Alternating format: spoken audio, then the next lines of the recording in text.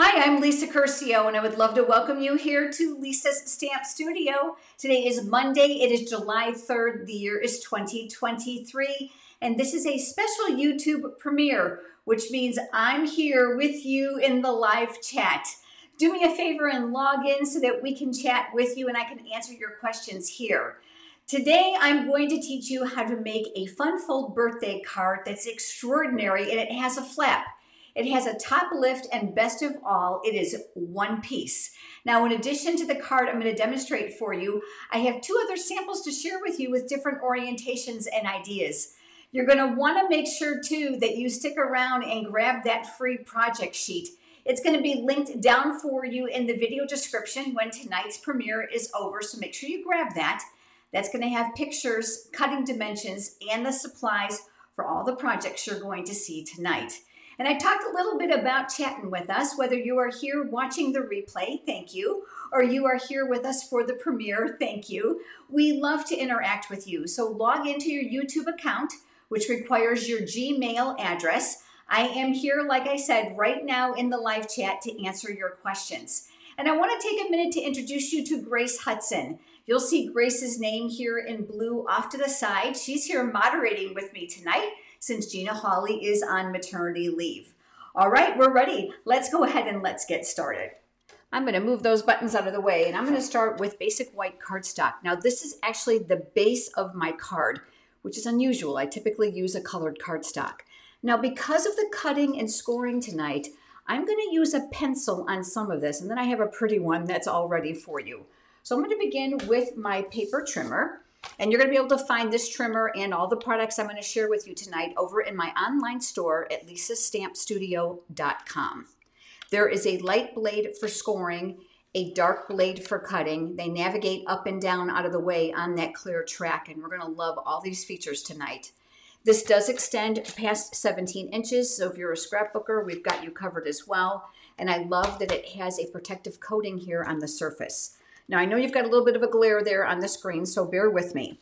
We're going to open up the flap, and we're going to start by scoring in two directions. Now, the first one is at 5.5 inches. Now, if you're like me and you struggle with getting things straight, there's a ledge here at the top of the trimmer. There's also one at the bottom, which ensures your paper is nice and level.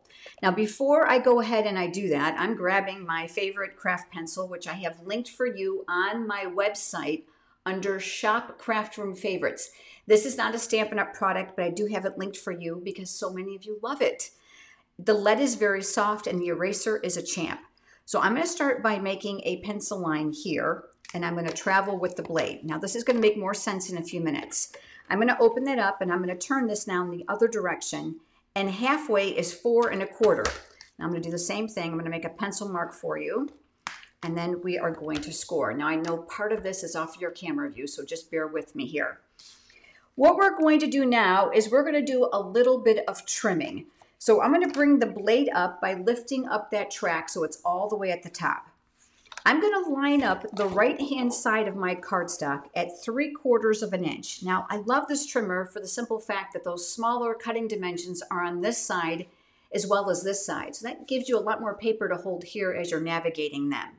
So again, with that ledge at the top, I'm going to line this up at 3/4 inch. And we are going to cut, now I'm going to draw for you first, I just decided, from here to that score line. I'm going to show it to you.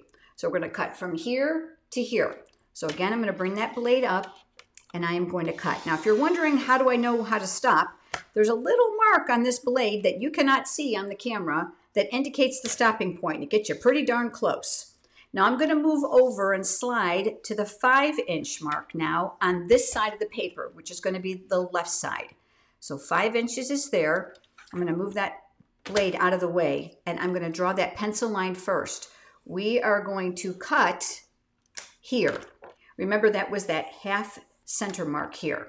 So let's bring that blade up, and let's cut right over that, which is the 5-inch, down to the score line. And I like to lift it and look. That looks pretty good. Now I moved that blade down so it's not in my way. And what we're going to do now is we are in essence going to cut away this. So I'm going to turn it. And you're going to find that that pencil line, remember, was at halfway. So that's 5.5 inches. So I'm going to line that up here. And I'm gonna bring my blade up. And remember, we're cutting this whole quadrant off. So I'm just cutting all the way down to here. You can kind of feel it. Now, if you're not sure if it's connected, you can kind of take a little bit of a cheap peek. And I'm gonna come up like this. Now you can see I missed a little tiny mark there. Don't worry, you'll probably do the same thing. We're gonna use our scissors, don't rip it. Now what I'm gonna do is navigating the blade down because we're gonna cut away this area here, this little section. We don't need this here at the bottom of your screen. So I'm gonna cut up to here and I am going to cut. And I'm just looking to see if I'm nice and close, and I am trying to keep my head out of your camera view. And again, because I don't want to get my head in your camera view, I've got a couple little areas I'm going to snip, and you're going to probably have to do that at home too, so don't worry about it. I'm grabbing my paper snips, and again, don't pull and rip. So I'm going to come up here, and I'm going to give that a little bit of a snip right there. And then I'm going to come over here, and I'm going to do the exact same thing, and I'm just going to cut away the excess. And it's such a small amount. Now, I know this isn't pretty because it has all those pencil marks on it. But when you're all done, it's going to look pretty like this without the pencil marks. What you're going to want to do now is you're going to want to grab your bone folder and we're going to crease up on this. So this is that 1/2 inch score line for the paper. That's going to make the actual card base itself. I want you to line up those edges and we're going to go over that with the bone folder. If you're like me and you're using a trimmer with a nice sharp blade, you might notice a little slight raised edge here. Let me give you a fantastic tip. If that bugs you, take your bone folder and go right across it, and that's going to help push that paper down. The flap now comes down like this. This is such a great card. One piece and not hard to create. All right, now it's a matter of decorating and some great ideas for you. Now let me push this off to the side. I'm going to grab some scratch paper here from my drawer because we're going to do a little bit of an abstract background here, and I thought this was kind of fun. Now I've got several strips already prepared, but I'm going to do one with you because it's repetitive. And I am using the stamp set called Sweetest Cherries. It's really cute, and I love the fact that you can make your cherries in various colors. And I have seen where you get really creative and you can turn this into a shorter stem with an apple. You can even go further with that. But we're using this crosshatch pattern here right now, and I've got that mounted. You're going to notice it's a clear stamp. It's photopolymer. Now you might be wondering, why is it red? Well, pink.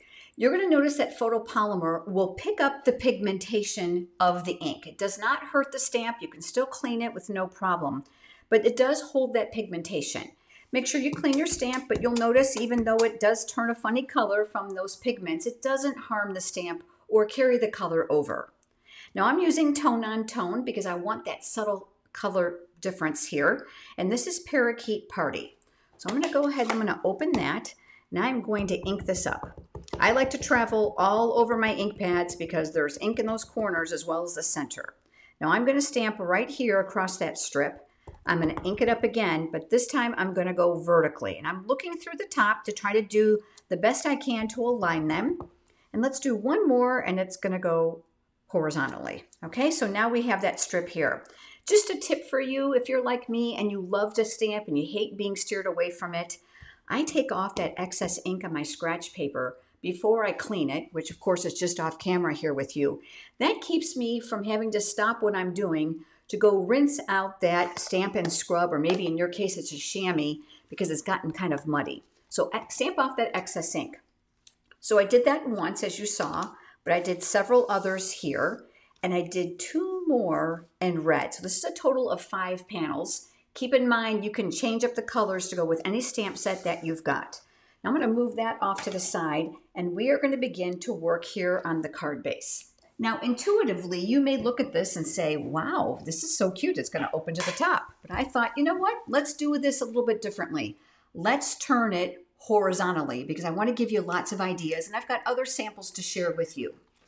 I'm going to bring in my silicone craft sheet. I love this when I'm crafting because adhesive, liquid glue, and hot glue will not stick to it, which means I don't have to fight a sticky spot the whole time I'm crafting.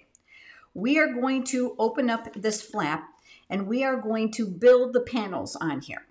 The very first one is probably going to be what I call the mapping for how all this is going to fit. And I left a very small margin of that white cardstock showing here. I'm going to suggest, if this is your very, very first time, that you go ahead and you take your pieces and you kind of line them all up to get an idea on where they're going to need to go. So you can see you're going to need to shimmy these. So here's my next tip. Let's start with this one to create the mapping, which is at the top. Now, if you feel that you're not safe starting at the top, start at the bottom. Remember, this is going to go horizontally, so it's going to be visual side to side. I'm going to flip this over here on the silicone craft sheet, and I am adding my, and I'm trying to add my Stamp and Seal Plus. You can see I'm pushing too hard. This adhesive is extremely strong, so if you're having a rough day and you're pushing too hard, it's going to want to rip up your paper. I love this adhesive because of its strength. Now, if you're like me and you don't do too anything straight and you find it more comfortable to turn the cardstock this way, straight up and down, by all means do so. Again, I'm looking to leave a very small margin at the top, and I'm looking to align the left and the right sides of the cardstock. And once I have that where I want it, we're going to go ahead and we're going to tack that in place. If you're not sure, go ahead and open up that card base. Next, we're going to skip all the way now to the bottom. Now, I know that seems weird, but it's going to work out very, very well. So we're going to add that next panel here, and we're looking for that same amount of space that we left here, because what we can do then is we can actually shift the other panels so that they'll fit better. So let's go ahead and let's look at the top, and then let's align the bottom as closely as we can. And I can see I cut my panels just a smidgen short. Do you see that? It's going to bug me. I'm going to be really honest with you. Do you see how there's a little extra white cardstock here? If this bothers you like it bothers me, when I'm all done, I'm just going to take this inside my trimmer and I'll actually just trim that off before I mail it. It's not going to be noticeable once the card's closed because obviously the base is the same color. So now we're going to come over to the real red. We did that same exact background, and I'm going to add my adhesive. And I can tell already my adhesive is probably going to run out because I'm getting near the end, but we'll change that together. Once again, I'm going to go horizontally.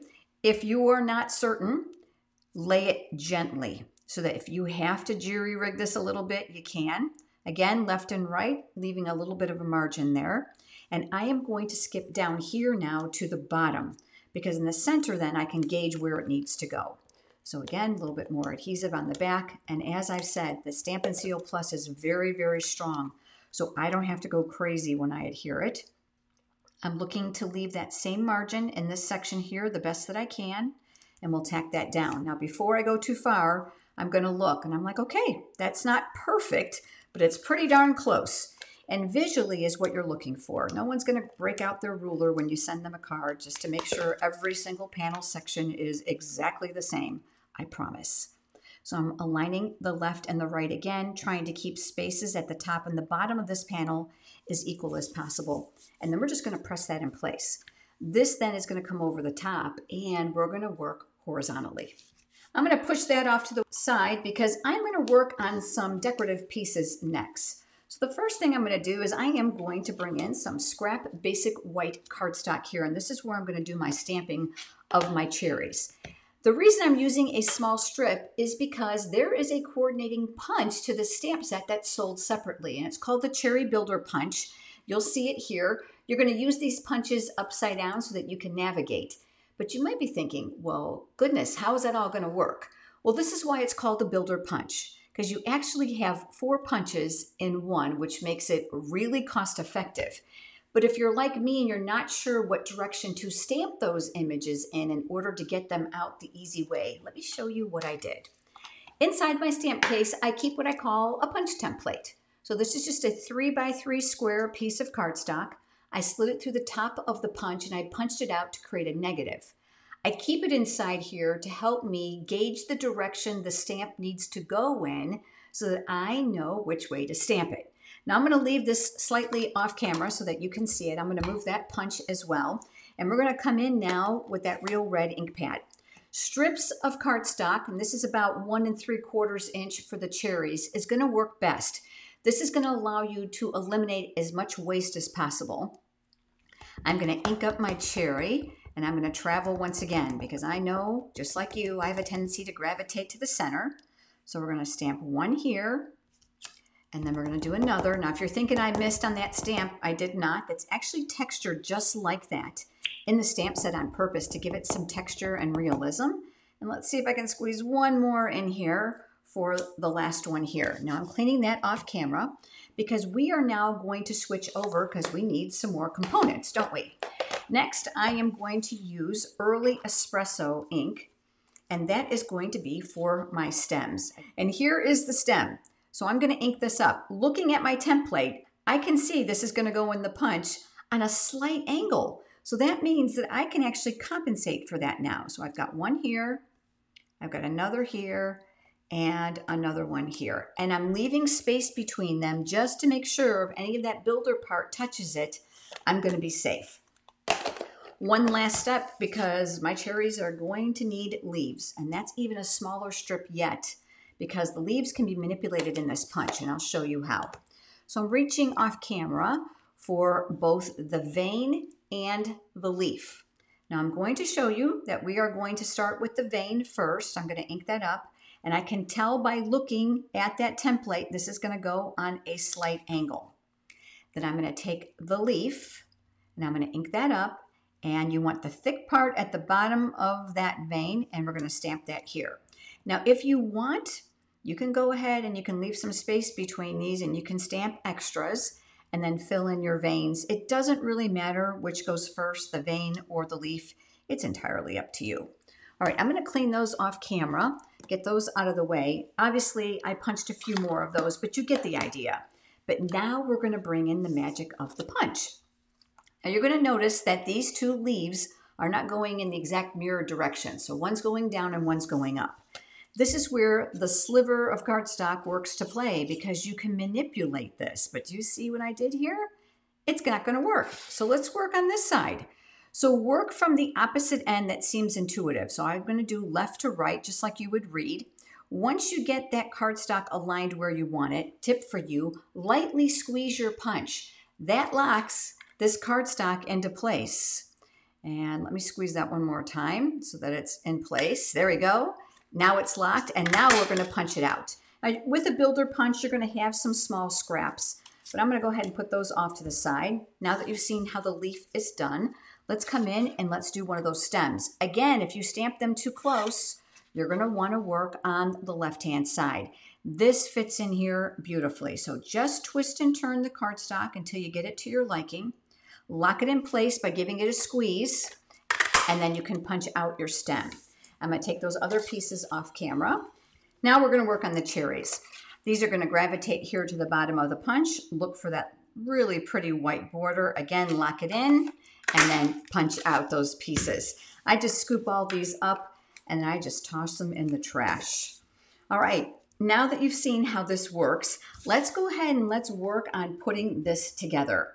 Now, because I thought this was a bit white, I decided to add a layer to this. So I cut a piece of Parakeet Party cardstock, which is the same color that's here.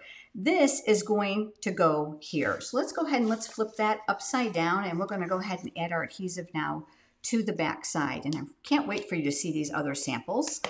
This is going to get placed here. There is a very narrow margin. Now, my project sheet for you is free. It's going to include all the cutting dimensions and supplies and photos, various photos for each of these cards. So you can manipulate those instructions however you'd like to create your own panel. Now here is where I'm going to build my image, but I decided I wanted to add a greeting to this as well. Now this same stamp set includes a really fun phrase. It's called sweet. And the one thing I love about this is that you can actually build your own phrase. So you can use the word sweet in front or behind these greetings to create personal sentiments. So I'm going to use the Early Espresso ink because we've played up quite a bit of that Parakeet Party and Real Red. I'm going to ink this up. It's a nice juicy pad, so it's going to be nice and dark. I'm going to work up here at the very top. Here comes my head because I want to try to get as close there to the right as I can because I want to leave room for those cherries. Now you might be wondering why I decided to make this card horizontal versus vertical, which is more intuitive. And the reason I did is simply because I knew the word sweet wouldn't fit this way. So change the orientation of your cards to make them friendly for you. Now I forgot to take out the word friend, so let's do that right now. I'm going to go ahead and I am going to grab a clear block right here off camera. And I like to leave my stamp face down on the table and then just press my block onto it. I'm going to ink that up, and this is going to go underneath. And I'm afraid I'm going to get my head in your camera view again, so bear with me if I do. I just want to try to get it as centered as I can. Yeah, we're just going to go for it. There we go. And then we're going to lift. So they're a little close, but it's going to work. Now I'm going to go ahead and close this up.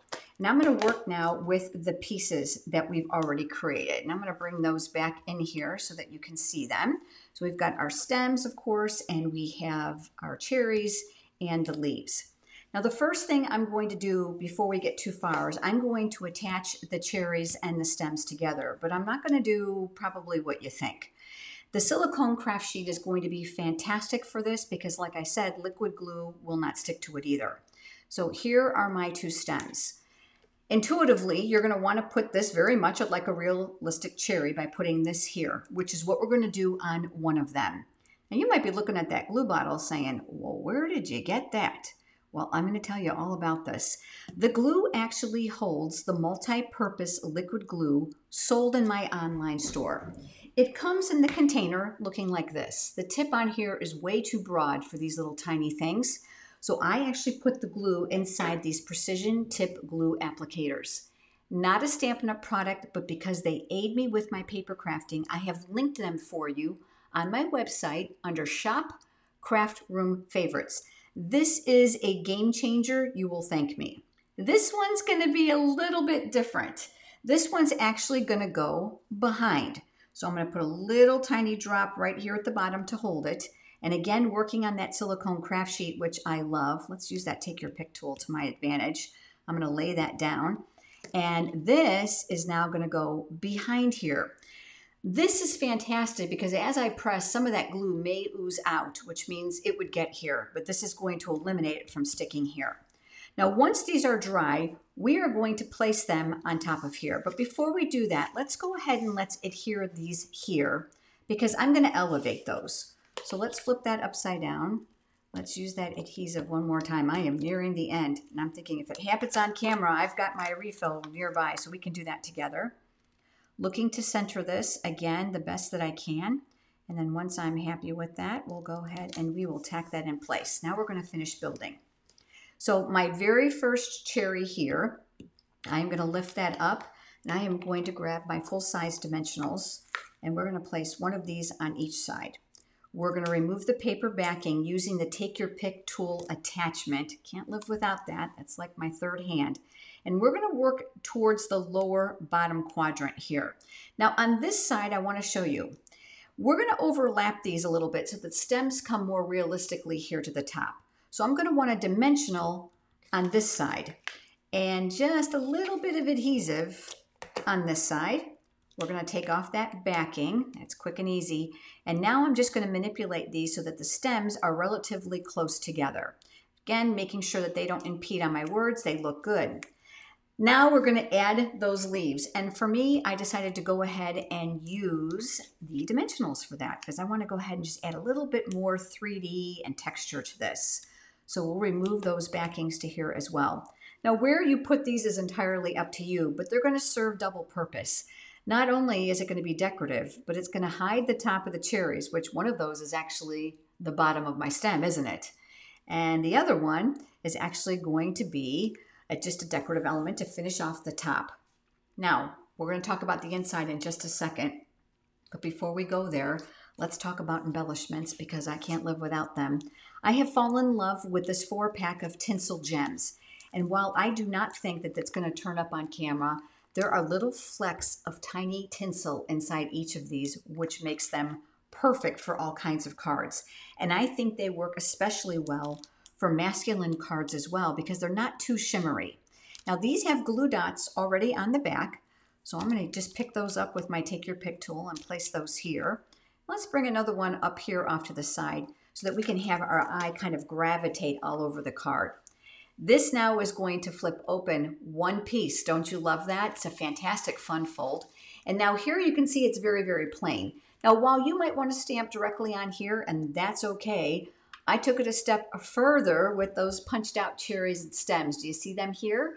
From the same stamp set, I took the words birthday wishes in the early espresso ink, and I'm just going to layer that with some adhesive on the back. I did add a layer of Parakeet Party cardstock here. Again, all those cutting dimensions are for you in that project sheet. And then I am going to center this. This is going to have that same narrow margin on the inside as we did on the outside, just for some continuity to that card. This folds down. This is going to fold close. Isn't that adorable? And I love it. Now wait until you see these other cards. I think you're going to be quite pleased with the difference. Now this first one is going to be coming from a bundle. Now I always buy in bundles when I can, because when you buy a bundle, you're going to get both the stamps and the dies, and you save 10%, because who wants one without the other, right? It's called Textured Floral. Very, very pretty, but I love those solid dies in here as well. So let me show you this card. This is using the designer series paper called Inked Botanicals. That's here. Lots of fun patterns in there. And I let the designer series paper dictate the colors. So this is Calypso Coral and Crushed Curry. And then I just used some Old Olive for those leaves. Die cut one of those pretty leaf patterns here. Unlike this card, which is horizontal, this one went vertical. So don't be afraid to experiment with this area that you have here, because it opens up beautifully to reveal that designer series paper. And then I added some of my scraps here at the bottom with a stamped image. I didn't have the heart to throw away that little bit when it really adds a bunch to the card, doesn't it? All right, so here are the first two, and then I have one more for you. This is another bundle that's been immensely popular, because if you're like me, maybe you struggle with putting together masculine cards, and it's called Gone Fishing.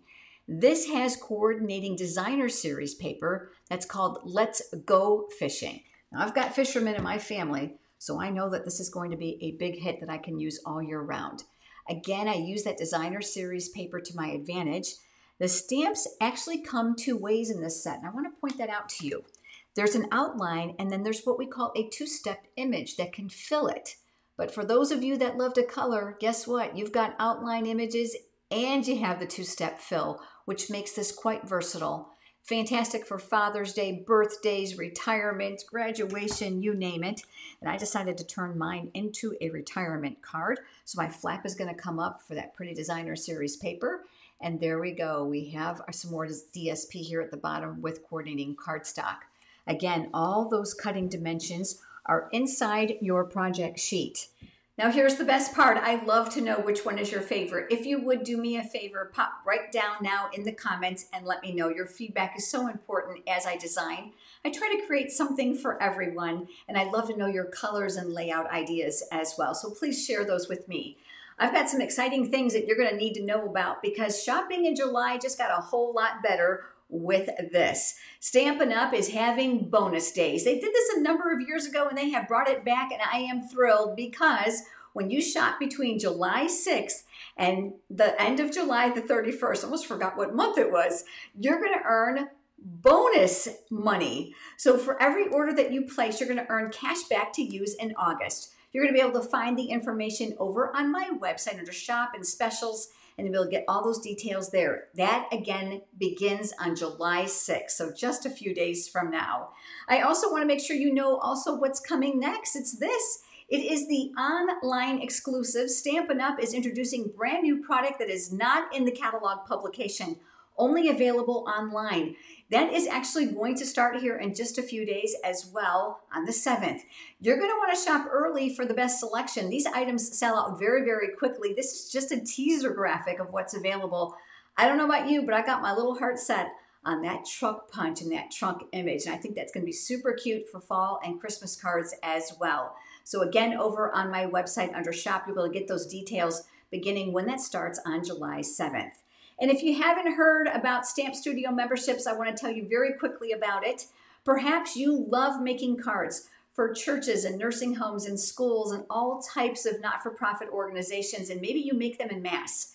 And perhaps maybe you teach them to other people, or you're even a Stampin' Up! Demonstrator. My monthly membership program is $5 for the whole month, and you get a different card tutorial designed by me every Monday right to your inbox. You have full reign to copy not only the photo and the tutorial, but to do whatever you'd like with it except sell it. Does not matter what country you live in. And I will tell you that these cards are beautiful and simple and duplicatable, but then I throw in some techniques every once in a while. Now, if you want a little bit more than that, then you're going to want to take a look at level 2, which is everything in level 1 plus more. This is also going to give you a fun fold card every month, a discount in my PDF tutorial library, which is full of tutorials for you. And of course, we do 5 product giveaways every single month. Do me a favor, if you have enjoyed today's video, give it a thumbs up here on YouTube. It helps me immensely. Subscribe here to my YouTube channel by clicking the word subscribe and the word all so that YouTube will send you notifications when I'm here live or doing premieres. We want to make sure you're always in the know. And mark your calendars. I'm coming back with you to a premiere on Monday, on July 10th. I'll be live with you here again in the chat. I certainly hope that you will join me. Grace, thank you so much for moderating tonight, and thank you all for being here with me. It means so much to me. I look forward to seeing you then. Have a blessed day.